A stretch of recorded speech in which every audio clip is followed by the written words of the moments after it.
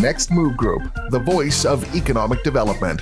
Here is Chad Chancellor. Hello, this is Chad Chancellor, co-founder of Next Move Group. Welcome to this week's YouTube Next Move Group newscast. Mississippi State looked amazing last week against Memphis. Absolutely incredible. We'll get to football in a minute. There's a lot to say, but let's talk about economic development first. So the first thing I want to discuss is the rising prices of industrial electricity. So within the news, you're probably hearing a lot about electricity. As economic developers, as Chamber of Commerce directors, as elected officials who watch this video, you need to really know what's happening with the electrical rates in your community so that if existing industries call on you, you might have a plan of how to deal with them. And you need to know prices are going up across the country. So it won't just be going up in your territory or within your power company. They're going up across the country. So you need to know this to defend yourself, but also to figure out in your BRE program, how might you want to help your existing industry. So let me show you the information that's out,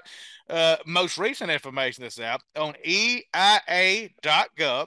You will notice industrial sector electric rates have risen 18% since 2020. 18%, nearly 1/5. They've went from 6.67 cents per kilowatt hour in 2020 to 7.89 cents now. That is a rise of 18% in the last 2 years. If you look at just the last year, they've risen 9%, so almost 10% in the last year. If you compare 2022 to 2021, industrial sector electric rates have risen from 7.26 cents per kilowatt hour in 2021 to 7.89 cents now.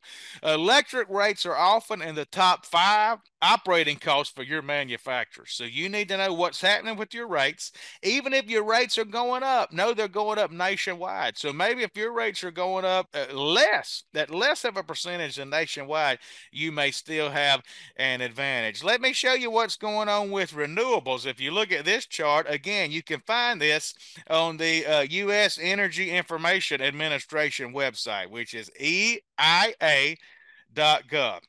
But if you look, our electric generation by sources of all sectors, look at what's happening to renewables. They are going up. So if you look, basically coal in 2012 was 40% of our electricity production. Now it's down around 20%. So it's been down by nearly half. If you look at natural gas, it's went from 30% in 2012 up to roughly 35% now. The bottom, you'll see renewable. Nuclear's pretty much stayed the same. At the bottom, you'll see renewables, non-hydro, and hydro. Hydro stayed about the same as well, around 5 or 6%. Non-hydro renewables, though, have gone from 5% up to nearly 20%. So renewable energy is coming. This chart shows you that. As it is driving some prices up. So as an economic developer, you need to know your energy mix, but you also need to know, are your prices going up at the same rate as the rest of the country? Even if they're going up, if you're going up less than the rest of the country, then it may be something that you're selling to. But I for sure think economic developers need to think about this, because this is a big part of a manufacturer's cost. So speaking of manufacturers, our siting activity has gone through the roof. I believe we added 4 new site selection prospects in the last week. We Zoomed with 2 last week, just Zoomed with 1 today, and had another one express interest in us. So we're locating 3 or 4 right now, and literally the last week added 3 or 4 new prospects. So it seems like the siting prospect activity is for sure picking up. You've probably seen we're doing executive searches right now in Kentucky Lake, which is over in western Kentucky, Marshall County, one of the absolute most beautiful parts of our country. It'd be a great job for somebody. Doing them in Forest City, Arkansas. Forest City is a great industrial town, about an hour, probably 45 minutes to an hour west of Memphis. We're doing Winston County, Alabama, and we just added Orangeburg County, South Carolina, which is a great mid-sized county there in South Carolina. You will be seeing those. If you hadn't seen them already, you'll be seeing them come out soon. I want to congratulate Shreveport next, Ryan Cup, who's a Mississippi State guy. So after this, we'll transition into how good Mississippi State looked on the football field the other day. But Shreveport next is a division of something called the BRF in Northwest Louisiana. And they took on a mission 2 or 3 years ago that they wanted to start recruiting small to mid-sized companies to that area that could have high growth potential. We helped them stand that organization up, built their website, did all kind of stuff for them. Hired Ryan Cup through one of our executive executive searches. We literally helped them stand that organization up. And today they announced a tremendous victory that I want to call attention to. BioFlight VR, a California-based company, has announced that they're locating in Shreveport. They're a virtual reality medical training company that offers VR training for a variety of medical procedures. Their programs are currently used by hospitals, university, and medical device companies. So this exactly matches the mission of the BRF in Shreveport. It's exactly why Shreveport Next was built. I think they've got the right model. They're going out and finding small to mid-sized companies that have high growth potential in healthcare and manufacturing and other areas. Ryan's out there on the road calling on folks. And so I'm proud of this victory today and wanted to call attention to it. Ryan Culp is a Mississippi State fan. We talked yesterday. I don't know that we've ever had a quarterback look as good as Will Rogers did against Memphis. We absolutely dominated Memphis. We got up 24, 28 to nothing. I can't remember how much. And then, of course, we brought our backups in first game to get them playing time. Our defense looked incredible. You know, Memphis has a good offense. They could do nothing on our first team defense. Our defense looked incredible. Our offense looked unstoppable. I went to the LSU Florida State game Sunday night. LSU doesn't look any good. I mean, you think we can beat LSU, we can beat Auburn. I think we can beat Ole Miss. We go to Arizona Saturday night. The ball game kicks off at 10 at night. I'm gonna be up all night watching this game. Arizona beat San Diego State, and they were a big underdog. So Arizona looks to be pretty good, but Mississippi State is a 10-point favorite going into that ball game.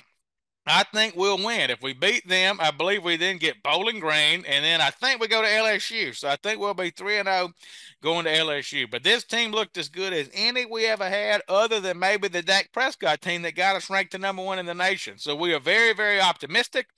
The defense looked as good as the offense. That's what I'm so pleased about. I mentioned that I went to the Florida State LSU game Sunday night in New Orleans in the Superdome, and that was the wildest last 2 minutes of a ball game I've ever seen.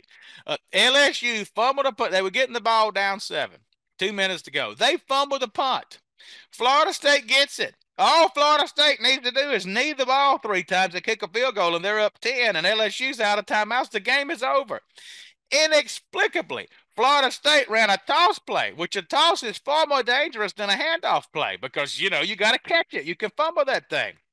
The ball got fumbled. Of course, LSU's got all their people at the line of scrimmage. They got 9 guys there to get the ball. LSU got the ball. Inexplicable. I mean, the Florida State coach, it was one of the worst coaching decisions I've ever seen anybody make. But then LSU had to come 99 yards with a minute and something left and no timeouts. And here they came. They got to the 1-yard line with 1 second left. We're sitting in the Superdome, and they had to review the play. Come to find out, the kid's knee went down inbounds, which means the clock should have started after the chains were set. LSU probably wouldn't have had enough time for a play. They do like a 10-minute review in the stadium. You really don't know what's going on. They come out and say, we're going to give LSU 1 more play. LSU scores a touchdown, which gets them within 1 point. All they got to do is kick the extra point to go to overtime or go for 2 to win the game, which is what Brian Kelly should have done. His team was not as good as Florida State Saturday night. That's why I think Mississippi State have beat them. They were not as good. They had horrible quarterback play. They weren't any good at all. He had a chance to steal that game. Even if he doesn't, if you know anything about Louisiana people, they like to go for the win. They're risk takers. Go for 2. Even if he doesn't get it, he can come out of that game and look at his team, look at his fans square in the face and say, I'm here to win. That would have endeared him to those LSU fans. Instead, he goes for the extra point. Now, let me set this up. He already had 1 kick blocked earlier in the game, a field goal.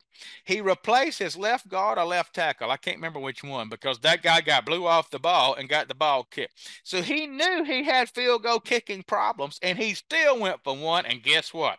Same gap. Florida State blocks it. Florida State wins 24-23. Florida State should have won by 10 points. They totally choked the game away. That coach made a horrendous decision. If they'd have lost the game, he should have been fired. All he had to do was knee the ball, and he runs a toss, and here comes LSU. It was incredible. So to the game I took, my best friend from, we grew up together. He's a huge Florida State fan, and his son. And when we came, his son's 9 years old. We come out of the Superdome, and there's a New Orleans or Baton Rouge reporter standing there interviewing LSU people about the game. And most of the people they're interviewing are drunk, frat guys coming out upset that LSU lost. And they saw my friend's son, 9 years old, had his Florida State jersey on, said, "Hey, we want to interview a Florida State fan. Come over here." So they interviewed my friend's son, 9 years old, and he says, as you will see from this screenshot, he says you can't spell LSU without the L in loser. And they put this on the broadcast, and it's went viral. It said like 80,000 people see it since then. So I believe LSU will have an L when Mississippi State plays them as well. This week, of course, kicks off the NFL season. The Saints play the Falcons, our hated rival. We play them in Atlanta.